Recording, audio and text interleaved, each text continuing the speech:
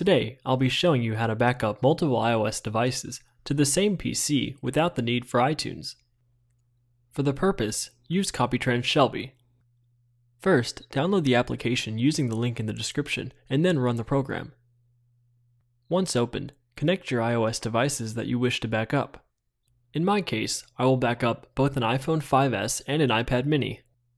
The devices will appear in the drop-down menu on the left side of the program. Select the first iOS device that you wish to back up and click Backup, then Full Backup. Now, you can select where to save the backup by clicking on the white box. I will be using my desktop for the backup location. Select Start to begin the backup. Copytrend Shelby backs up all iOS content that iTunes saves during an iOS backup, including iPhone settings, messages, contacts, but also iPhone apps and app documents. Once the backup is finished, click Done. Now, select the next iOS device that you wish to back up. Click Backup and then Full Backup. Start the backup. And once finished, you will have each device's separate backup folder in the location of your choice.